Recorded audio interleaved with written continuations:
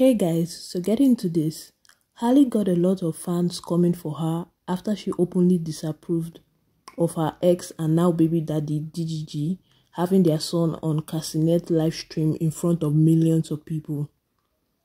Her statement was, "Hi everyone, just so you know, I am out of town and I don't approve of my baby being on a stream tonight.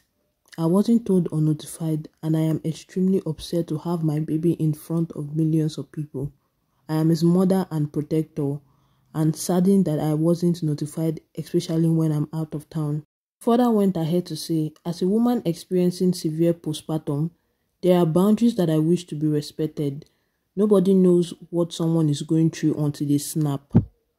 So like I said before, majority of people were not in support of her this time because this is not the first time DGG is going live with their son. And also people felt like he is the father of the baby, so he has equal rights to him just like her. This user said, "Halle girl, you're one of my fave and all, but this man loves his child. Let him be a good father in peace." Another user said, "I don't understand Halle's thought process.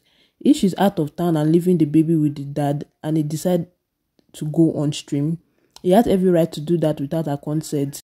He ain't doing nothing wrong but sitting in front of a camera with the baby just like she does."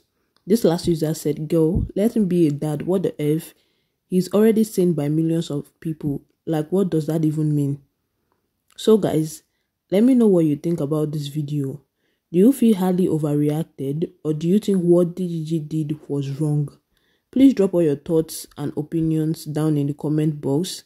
Don't forget to subscribe to this channel to get more trending and entertaining news like this. Also, please like and share this video. Thank you guys for watching.